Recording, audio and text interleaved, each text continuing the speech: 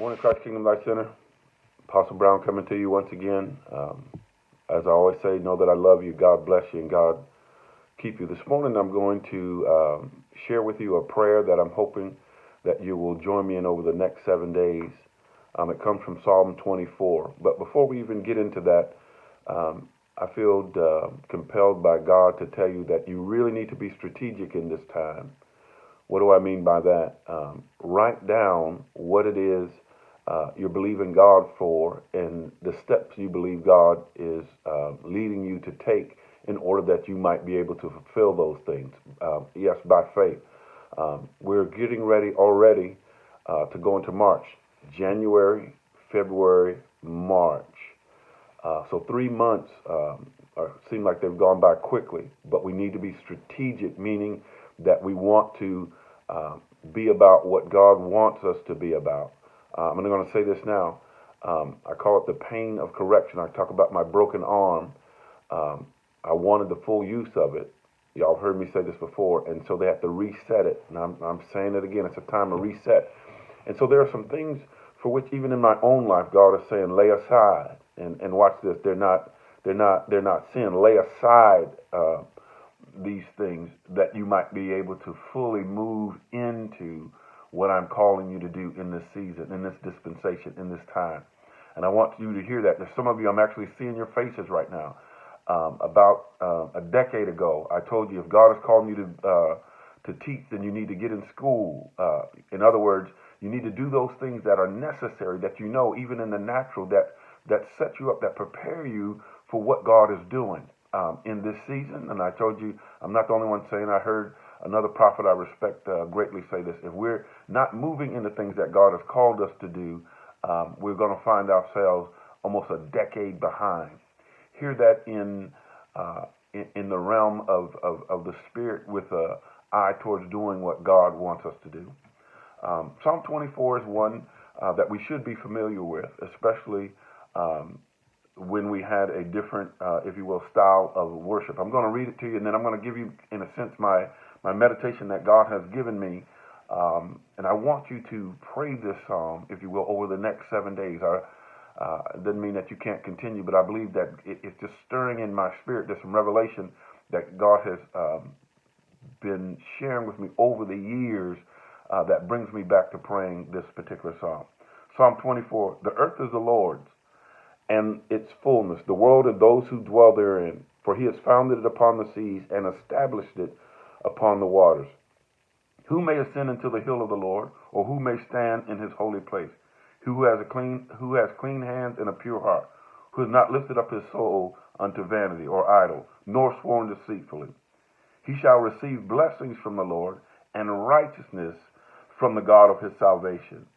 This is the generation that seek him, that seek his face, O Jacob. Lift up your heads, O ye gates, and be ye lifted up, ye everlasting doors, and the King of glory shall come in. Who is the King of glory? The Lord strong and mighty, the Lord mighty in battle. Lift up your heads, O ye gates. Lift up, you everlasting doors, and the King of glory shall come in. Who is the King of glory? The Lord of hosts.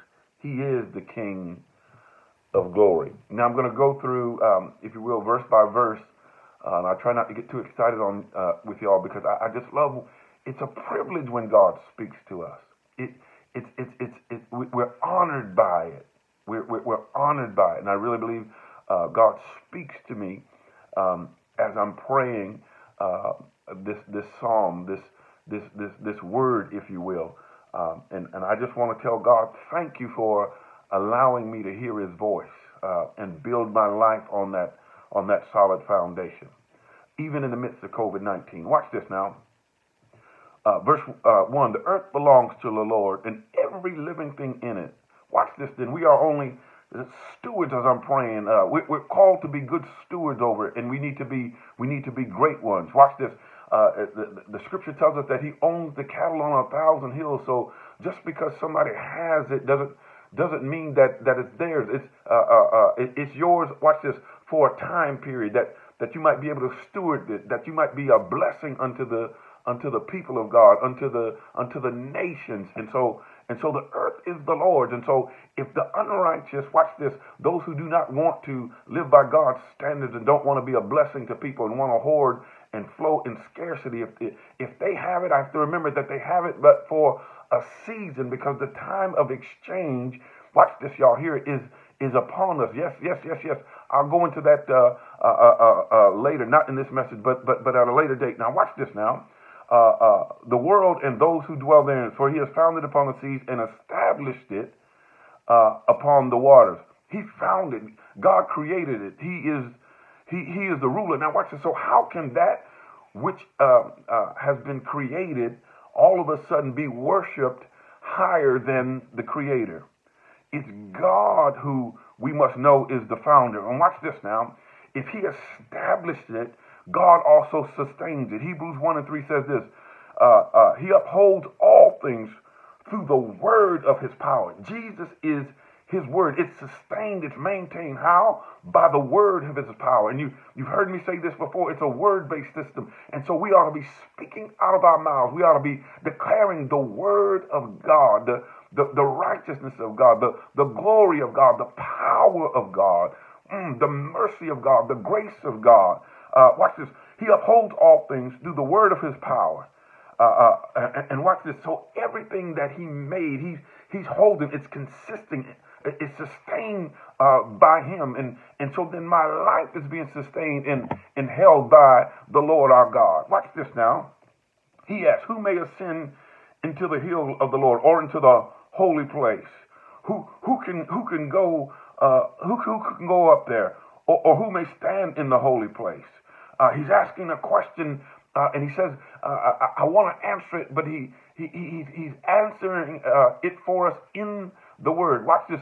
It's a rhetorical question. He's saying that those of us who know him ought to know this, right? Right? He says this now. He says he can ascend who has clean hands and a pure heart, who has not lifted up his soul unto idols of vanity, nor sworn deceitfully. Watch this now. It means then that the blood comes into play. It's the blood that cleanses us from all unrighteousness and gives us, watch this, the power, the authority to move into the very presence of God. Watch this now. He says now, there's a promise with that. He says, he shall receive blessings from the Lord. He shall receive blessings from the Lord. Now watch this. But Deuteronomy 11 and 26 and 27 begins to say now, if we follow his commands, then these blessings will be upon us. And if we don't, then there's a curse upon us. And somebody's going to say that's Old Testament.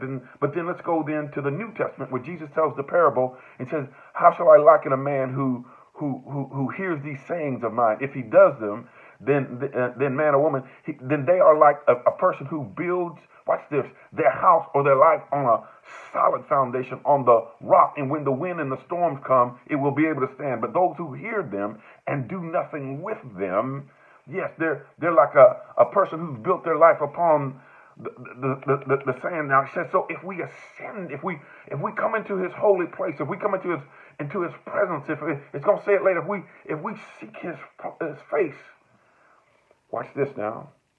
If we seek his face, we shall receive blessings from the Lord and righteousness from the God of our salvation. Watch this. There's the blood again. The only way we can stand in right relationship with God, hear me now, it's not all of this, we're good, I'm not doing anything, I'm not that bad. It's the blood of Jesus, watch this, that cleanses us from all unrighteousness. And we have to plead the blood every day, every minute, every second. We got to thank God for his substitutionary death. Thank you, Jesus, and rising so that, watch this, we might be seen righteous and now live in a great relationship with God. Watch this, where he will speak to us, where he will commune with, where he will love on us. Watch this now. Righteousness is imputed, is given to us when we say, yes, Lord, I believe that you did this for me, and I want that in my life. Watch this now. Righteousness. Right relationship with God, right relationship even with man, but watch this, and a right way to live. That's a blessing. It's a blessing. I call it the Christian worldview, how we ought to go about our lives. It's a blessing, watch this, to have a standard to live by where you just don't go for everything. It's a blessing to have the standard of the Lord. Watch this now. He shall receive the blessings of the Lord and righteousness from the God of his salvation. This is the generation that seeks him. Oh, don't y'all hear Hebrews again? He's a rewarder of them that, there's that word, diligently seek him. This is the generation that seek him, like Jacob saw him. Y'all saw after him. Y'all remember Jacob? Jacob is the one where they call Jacob's ladder. And he says, I was in the house of God and I didn't even know it. But even more importantly, he's the person who wrestled with God and God changed his name. He says, I'm not going to let you go until you bless me. This is the generation that seek him. Are you seeking him at this time?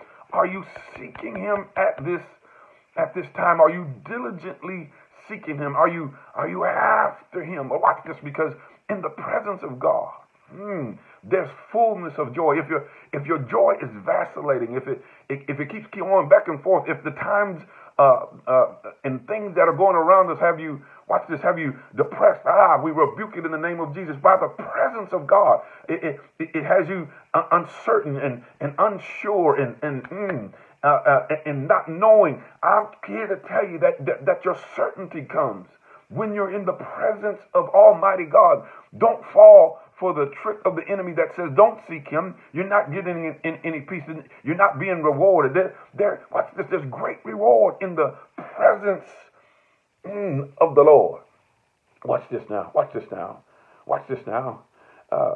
This is the generation who seek him, who seek your face. And if we see him, Galatians says we'll be changed into what we're seeing. But you have to seek him. And watch this now. Watch this now. I studied it by commentary, and I want you to follow me here, because I think the prescription now of seeking him, of getting into his presence, comes after. I had to look at a lot of different commentaries. Watch this to see if what I was hearing from the Lord is in fact, if you will, true. We must come back to the reality of what Scripture has said and is saying to us. Watch this now. Lift up your heads, O ye gates, and be ye lifted up, your everlasting doors. Watch this. Watch this now. Lift up your head. Don't you hear in Revelation, behold, I stand at the door and knock. And if any man hears my voice and open up the door, I will come in and I will sup with him and he with me. But watch this now. So in Scripture, we know that we says, I will lift up mine eyes. Watch this, Brown version. And I look upon the hill, because all of my help cometh from. So there's something about changing, watch this, if you will, the position of our prayer from, watch this, not just looking down in piety or we would say humility, but beginning to look up as wanting to see the Lord. Thank you, God, in his glory. Watch this now. Gates are the place of authority. It's where the prophets, where the teachers, where the government officials would go, watch this, and deliver their messages.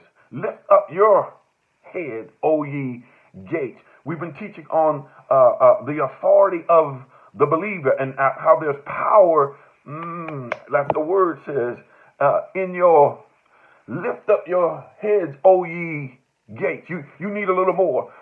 When the praises go up, blessing comes. He inhabits the praises of his people. So if he inhabits the praises of his people, then our praise, as we're lifting up our head and opening up our gates, then watch this. It's an invitation for the Lord to come. Y'all are getting it. Y'all are getting it. Lift up your head, O ye gates, and be lifted up, you everlasting doors. Watch this now. Watch this now. You heard it. You heard it. Behold, I stand at the door and knock. Watch this. And when I studied it, I found out that there was if you will, almost a call and response when a king or somebody of royalty came in with regalia, they had a certain, if you will, call and response at the door. And when it was done, they knew to open up the door because the king was there. He had a certain way of approaching the door. And I want you to know that he's at our door. And if we would open the door, he says he'll come in. Watch what it says now. I will come into him and sup with him and him with me. Do we know Jesus is the door? Are you hearing this song?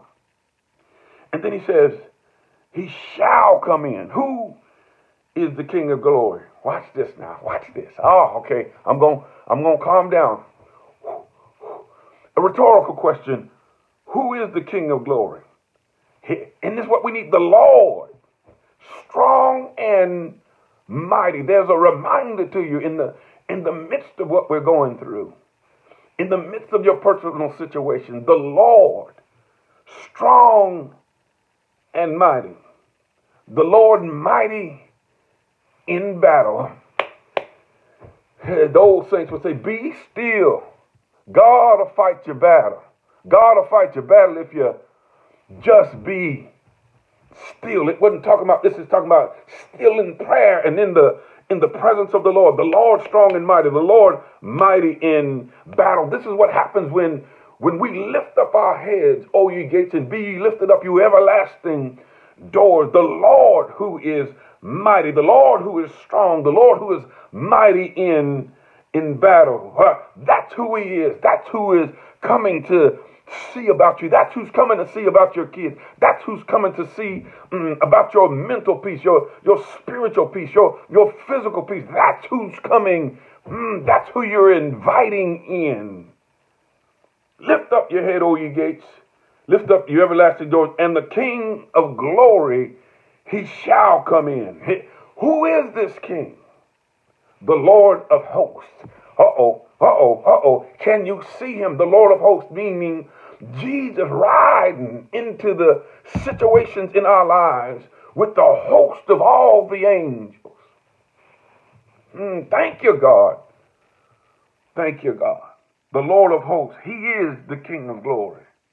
So as you're reading it, I pray that these nuggets continue to come up. The earth is the Lord's and the fullness thereof, the world and those who dwell, thank you, Lord, therein. For he has founded it upon the seas and established it upon the waters.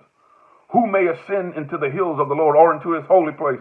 Or who may stand in his holy place? Who has clean hands and a pure heart? Thank you for the blood, Lord. Who has not lifted up his soul unto idols? You're my only God, nor sworn deceitfully.